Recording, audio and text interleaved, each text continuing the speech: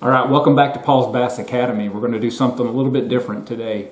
I've been stuck in the house now for seems like close to a month. I don't know if it's been quite that long, but it has been raining cats and dogs day after day after day, and I'm really sick of it. I have not been able to get out to the lake and try anything. Seems like since the beginning of February. So I'm ready to get out on the lake and try something else. I'm sure you are too if you live in this area and you're dealing with all the rain. Today's episode I'm going to do something, like I said, a little bit different. We're going to set up a couple of baits for my next trip, and I'm going to set up a couple of things that I plan on using once the weather starts warming back up. We're going to set up a couple of these new trimmer head baits. So after I made this video, I started doing a little bit more research. I wanted to make sure I get my terminology correct so I don't get a lot of negative comments for calling things something that they aren't. These baits are actually called trimmer shad by Jinko Fishing.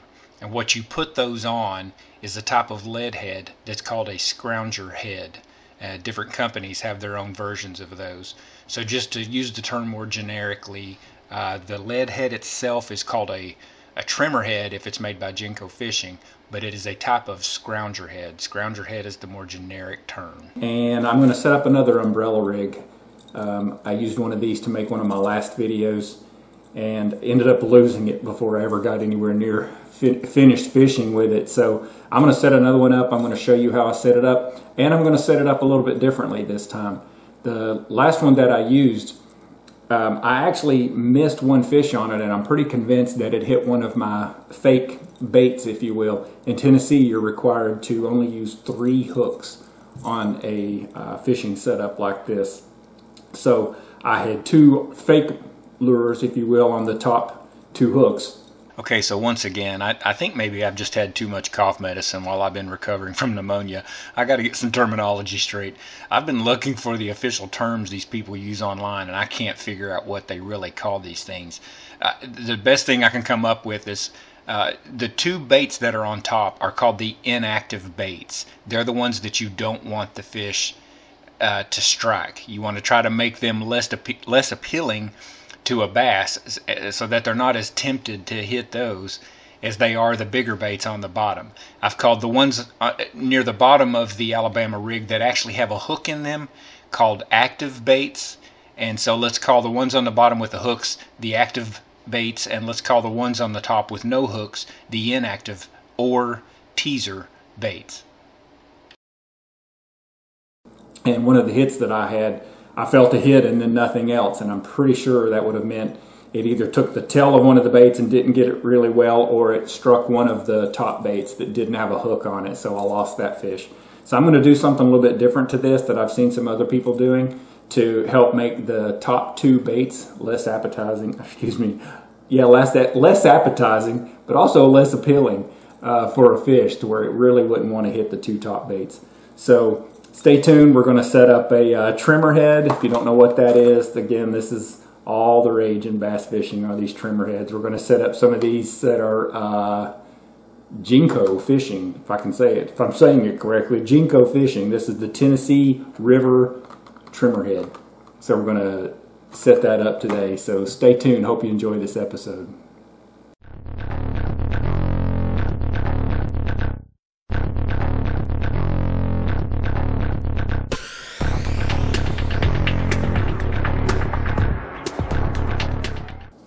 Alright, and we're back. And the first thing that I'm going to set up is this Umbrella Flash Mob Jr. umbrella head, in case you want to see which one this is. I don't honestly know if one is better than the other, but this is the one that I'm going to work with today. It's Umbrella Flash Mob Jr. Pretty small compared to some of the other ones out on the market. So when you get this out of the package, this is what it's going to look like, just like this. I'm going to take the rubber band off, get that out of the way. It may actually be easier just to cut it with a pair of scissors, to be honest, because it's going to get tangled up in everything. Alright, boom. This is what it's going to look like right out of the package. The first thing, you're going to probably start looking at this, and let's see, I'm afraid you're not going to get a good view of this. Let me adjust this camera up just a little bit. Hopefully that's a little bit better angle. So the first thing you're going to do when you get this out of the package is start looking at how the arms that come off the head are angled. And what I'm noticing right out of the gate is this one could be out just a little bit. And I'm just kind of taking a look at it, trying to see if I can get this to where it's all kind of bent out a little bit. A lot of people probably take these and bend them pretty extreme, pretty far out. And the great news is you get to adjust this as you're fishing with it. If you're out on the lake and you want to make some adjustments to it, you'll be able to do that. It's not something that you have to set up and know exactly how to get it set up right out of the gate. So this looks pretty close to me as to how I would want it set up. All the arms look relatively the same. May go just a little higher with this one. I'll set that up. Okay, so I mentioned this in the intro. And get this out of the way. Okay, so looking at this way, you can see the little fish head here on the front. I'm going to take these top two arms, I'm going to modify these, and we're going to set these up to be our fakes. Remember, in Tennessee, I can only have 3 hooks. I'm going to set up the 2 bottom and the middle to have the actual hooks on them. So first thing I'm going to do on these top 2 is I'm going to take off this little connector that came with them. Bend them and take them off. That's the little thing I'm taking off. I'm leaving the swivel on it. I saw a couple of other videos and the folks said they actually take the swivel off the top as well. I'm not so sure that I want to do that. That's something I'll have to experiment with and see if I think it makes more sense to leave the swivel head on the top or take it off. Again, I'm not really sure what I think is best at this point. So taking the other one off, there we go. There's the other one. So what I'm left with on the top are the 2 swivel heads. And on the rest I have the little clip that came right out of the package, and I'm just going to keep those. Again, some people are recommending that you get rid of these and replace them with a split O-ring. That's your preference. They say that these are actually not strong enough to hold a really large bass. I'm going to have to lose one on it before I believe that, because it just seems really stout to me. But, you know, like I said, if I lose a bass, then I'll worry about changing these out. Until now, I'm not going to worry about it. So what are we going to do on these top ones? Okay, so I bought a product. I think this brand is called Ayoaho. Ayoaho. I don't really know what that name is, but I think it's called Ayoaho. And I got it on Amazon. And the first time I purchased this, I did not realize how small this was. I don't even know. Yeah, there you go. Now you can see it. I really should have paid attention and taken some measurements before I purchased this. Okay, this is a centering pin. And this is a 4mm centering pin by Ayoaho. These are too small. I tried to thread this onto this swivel and I could not get it threaded on there. I just simply couldn't get it to clasp on there. Just made way too small. So round 2, I ordered a different size. I feel like this one is overkill. This one is huge compared to the first one. This is a 6mm, and probably 5mm would have been just fine, but I ended up getting a 6mm centering pin. You can get these from all different companies. You don't have to get them from Ayoaho. You can get it from, if you really like name brand products, Owner makes one that's called the Owner CPS, which stands for centering pin system, as far as I know. What you're going to do is you're just going to take this onto that barrel and thread that on here. Just get it started like this and just thread it. And what you'll end up with is something that looks like this. Okay, I'm going to do the exact same thing over here. Take another one, thread it,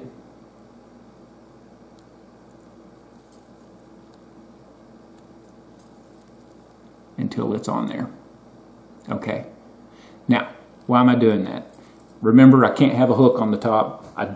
On the last rig that I bought, I actually went ahead and I put jig heads on the top. And so when I lost my bait, not only did I lose the umbrella rig and all of the rigging and everything else, but I had I had 5 brand new jig heads and 5 Kitech baits, and I lost every bit of it. So you start getting into like $20 setups on these. It gets kind of expensive to lose them, so you don't want to lose anything that you don't have to. But this time around, what I'm going to do is I'm just going to put some Kitech swim baits on this. Now, I want to make my top two baits to where they look like fish swimming in a group, but I don't really want them to be appealing to a fish so that it thinks it needs to hit this. I'm going to use two different sizes of these Kitech baits.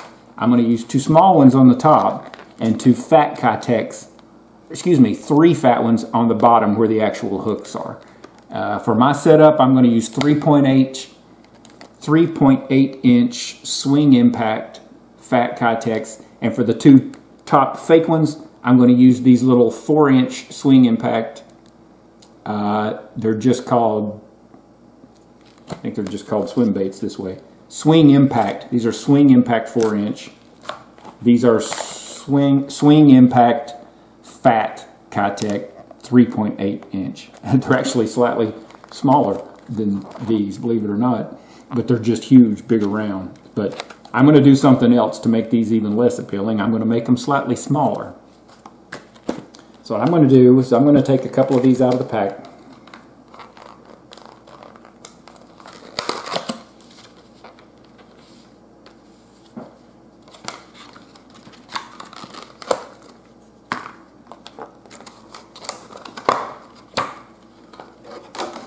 By the way, in case you're curious what color I'm using electric shad for both of these. Let's see, I think actually these are electric shad, and these are called Pro Blue Red Pearl, which to me, if I'm being totally honest, I can't see a difference. Maybe there's a difference and I just don't see it. But anyway, and let's look at the size of these. Here are the big ones and here are the small ones. So given a choice, I think what I'm going to do is cut maybe, I don't know, 1/2 inch off this.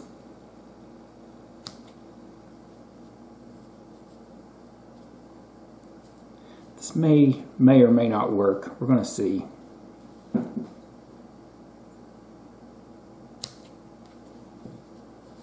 Right. So what I've done is I've made them a little bit smaller. And I'm going to try to, this is the great news with these centering pins, is you're not going to have to worry about what is the center. You literally take that little pin and you line it up with the center of your swim bait and just press it in. And then once it gets in there, just start spinning it. Now I'm going to tell you right now, these 6mm plugs are going to be massive overkill.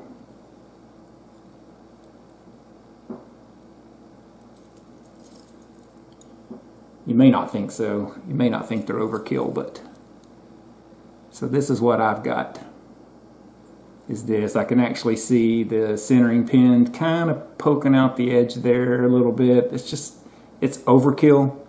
We could have tried cutting a little bit of the centering pin off with pliers if we wanted to. I think probably for what I'm doing, I'm going to be able to get away with this. I'm going to try cutting some of the centering pin off of this one. It's so large that in my case, I feel like it's doing a little bit more harm than good. Let's see if we can cut just a little bit of this off.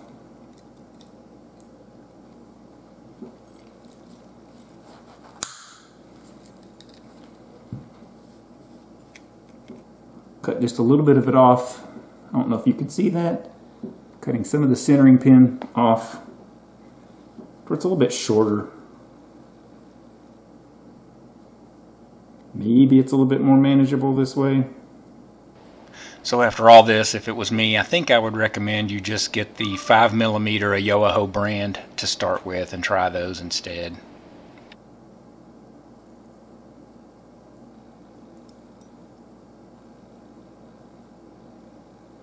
I think that's better.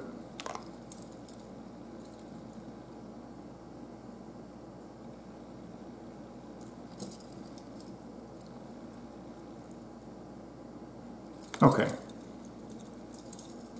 So what do we have so far? We have the two tops are shorter now. So you can do that either way. You could do whatever you wanted. One of these I just left the original size. It's super duper long. It comes way down in the body. The other one I cut, you know, maybe a 1/4 inch off of it just to shorten it up a little bit. But the end result is they look the same to me, and I think they're going to work. Okay, so what's next is we have got to set up our large swim baits, larger swim baits for these. So I bought some of these little doohickeys. These are called hammerheads. I got these from Bass Pro. These are 1/4 ounce. I'm going for, it's still cold, the water's still cold. I think it's going to be hard to get the fish to where they're really aggressive this time of the year from all the research that I'm doing. So I'm going for a smaller bait. I've seen people put like 5-inch Kitex. I mean, I've seen them put some really huge Kitex on these Alabama rigs. I'm sticking with a little bit smaller profile bait, hoping that maybe one would still be interested in something like this, and I don't know. We'll see how that works out. All right, so I've got my hammerhead jig. I want this ultimately to look like this when it's all said and done. I want this to kind of come out about like this when it's all said and done. With the paddle tail facing down. So I'm just going to kind of line this up. I'll tell you one other trick that I've seen some of these people do. You got quite a bit of room on the back of these heads that you can use some super glue. It has holding arms, little tags on there. They're going to help hold this in place, but you know, a lot of people are recommending a little bit of super glue, and I have to admit that's what I'm going to do. And so if you look at how this is going to line up, the little rubber head on this isn't going to have a whole lot to hold on to because it's so rounded. What I'm seeing some folks do, and I think what I'm going to do, is I'm going to cut just a little bit of the face off of these just so that I have more room for gluing. Not much. I cut just a very small piece off the front of that. So there's that one. I'm going to go ahead and cut 2 more. Again, just a little bit. And just a little bit more.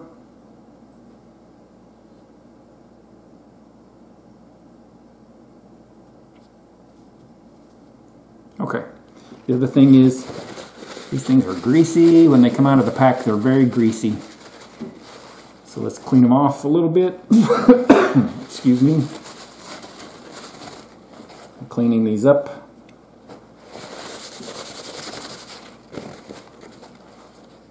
All right, so I've got these ready for the jig head. So here's the next trick for me, is figuring out exactly how to put these things on here. I know a lot of people make this look really super easy, but for me it just seems to be a struggle. I don't know why.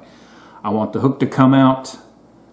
I'm looking at this and I'm lining it up. I'm trying to figure out exactly where that hook's going to come out. It looks to me like it's going to come out right in here. So I'm going to just nick it so that I can see where I want that to come out. I put a little nick in the rubber right there, just a little bitty nick. And now I'm going to push this through. Trying to keep that in the center. I'm watching for where the hook, that's too soon.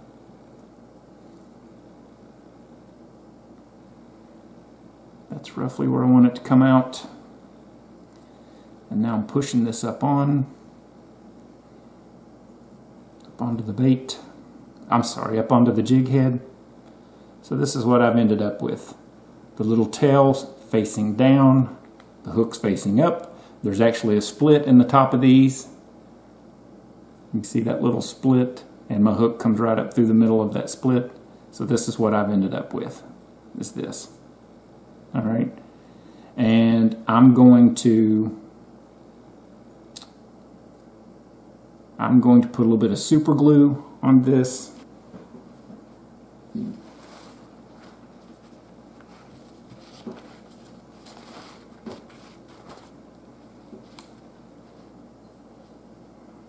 Pull this down. I'm going to put just a little bit of super glue up inside this head, around the shaft. I'll put the lid back on here so it doesn't spill all over the place. And I'm going to run this up on here like this. I'm going to hold it for just a few seconds. So that's what it looks like. To give you a profile look that way, then give you a side look, and give you a look this way. The paddle tail is down. See the tail sticking down. It's facing you. Okay, so I'm not going to bore you with doing that 3 times. I'm going to turn the camera off for a minute while I get 2 more of these set up. And so what I ended up with is I've got 3 of these now that look the same, as you can see. 1, 2, and a third one. And I'm just going to finish setting this up by opening these hooks, which is just a matter of twisting this little thing. It just takes some work. And I'm going to just thread this through and then close it.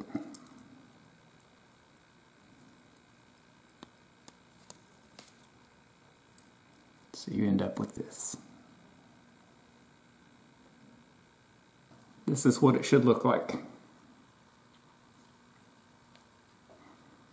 And so theoretically, when this is running through the water, it's going to be hard for me to show you this, but if you can imagine this running through the water like this, get this out of the picture here.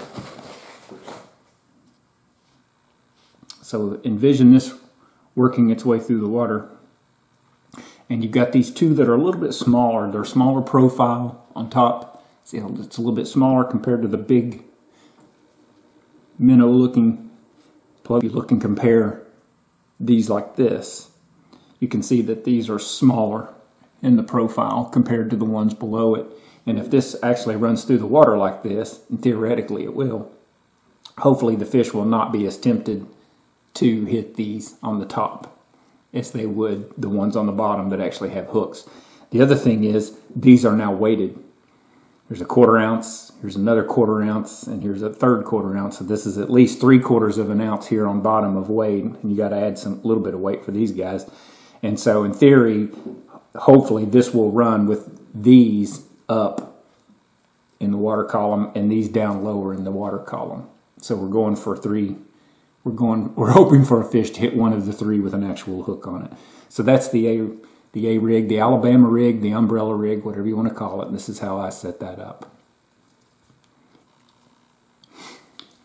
And welcome back. And now we're going to try something a little bit different. We're going to try to set up one of these trimmer head jigs. This is a fairly new concept to me. It's hard for me to believe that you can catch something on such a big jig. A big setup like this. I personally haven't fished with anything quite this large before. So what have I got to use to set this up? I purchased this Tennessee River trimmer head. I specifically got this in, I think this, yeah, this is a 3/4 ounce. Open this up. 3/4 ounce. You can see that's large. I mean, that is a large. That's a big boy right there. heavy gauge. And I purchased a couple of different trimmer head shads. I got these in the 7-inch. So you can see the 2 different types that I got. And the one I'm going to set up now and show you how I set this one up is I'm going to use this. This is called a thread fin shad, though I can tell you, living here in Tennessee, this is not what a thread fin shad looks like. So let's set one of these up.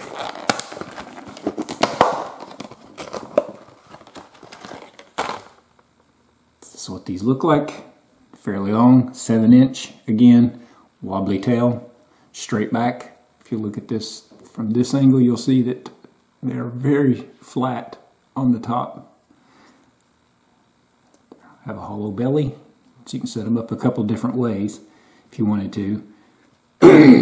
What I'm going to do is I'm going to just run it right up on here like this. You want, on the trimmer heads, you want these heads up. I don't even know if you can see the plastic. Hopefully you can. There you go. Now you can see that these have plastic on them, in case I didn't let you see that on this one. This one has that plastic bill on it as well. And you do not want paddle tails on these. These are not going to act correct in the water. If you put a paddle tail plug on here, or a paddle tail swim bait, it's just not going to act right. These are meant to roll in the water as part of their action. You go look up videos on YouTube of these and you're going to see these go through the water like this. And so if you put a paddle tail on here, it's going to change the action of this to where you don't really want it. So keep the paddle tails off these. Use these little flat straight tails on the back. And what we're going to do, again, and you'll notice there's no barb on this at all. This has no barb, but it does have weight down on the shaft of the hook to help this to behave correctly. And when you put this on, you're going to want to run this way up here like this. I'm going to, once again, cut just a tiny little flat spot off the face of this because I want to be able to super glue it. And now when I say small, I mean very small. I'm going to just cut just a little bit of the lip off. Barely even tell that I cut it. But even that's going to be enough to get it flat up onto the face of this jig. I don't know if you can see that or not, but that's going to help me to get lined up. Now what I'm seeing these people do for help lining these up, and I agree it's a really good idea, is I'm looking at where the hook comes out of the top of this. And I'm just going to kind of roll this over here and mark it with my finger. And I'm going to kind of nicked the skin just a little bit right there, so that I have an idea where I want this to come out. I'm going to double check it. I like where that came out. So I'm going to try to put this through the center of this as much as possible. I'm going to try to keep this right in the center of this. I'm trying to line this up and keep this centered. And once I can see this hook come through the inside of this, and what I'm watching for is the hook to come through the inside of this so that I know that I can start really bending it where I want it. And now I'm going to see if I can hit that. I'm going to see if I can hit that mark on the top right there. Right there like that. And then I'm going to run this up to its face. It came out right where the mark is. Now like this.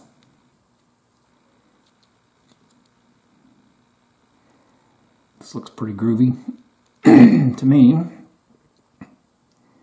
And so what I'm going to do is I'm going to super glue just a few dots, just a little bit of super glue down here.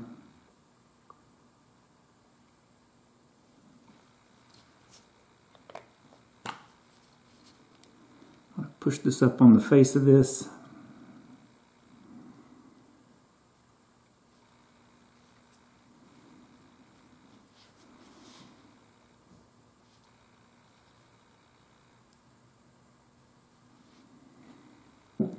And there you have it. Now when you rig these up, do not take these off. You can see how this looks. Hopefully you can see how that looks on there. I'm trying to keep my fingers out of the super glue. But you can see how this looks. Do not take this off. Leave this on here. You don't want to tie directly to the string from what I'm understanding by the research I've done on this. So there's the little bitty top, and that's where you want to attach your string so that you're not encumbering the action on this at all. So I'm just going to let this sit now and dry. There's the plug. When it's done, this is your swim bait with it completely set up in its entirety. And now I have two. And I'll try these in a future video and let you know how the action works out on these, whether I catch anything or not. Now, another brand, if you don't like the trimmer head Trimmer shad from Jinko is Castaic, is another one that is really popular right now. The Castaic brand, I think it's called Jerky J, is what you would look for. I could not find Jerky J's in the store. Probably can get those off Tackle Warehouse or one of the other websites, but I couldn't find them at Bass Pro when I was in there, so I didn't get those. So I'll let you know in a future video whether these can produce any large fish like they're supposed to or not. Okay, so that's going to wrap up today's video. So I set up two different things. First off, I set up the Alabama rig, as you saw in the video. Hopefully you can get a good look at what this thing looks like. And then we also set up two of these Tennessee River trimmer heads by Jinko. Jinko Fishing, I think is the brand. I set up two of these. I'm not sure if I'm going to be able to use these and get much out of them this winter. I'm going to try. The next time I get in the water, I'm going to do some deep ledge fishing out of the main river channel with these and see if I can luck in anything. I think these may be more effective this summer. I'm not sure. I'm going to have to do my own research, aka going out in the boat to figure that out. But thank you for joining another one of my videos on Paul's Bass Academy. Hope you enjoyed this. I hope you'll also consider subscribing to my channel and giving me a like down below. Give me a thumbs up. Thank you for watching this video. Good luck out on the lake, and God bless.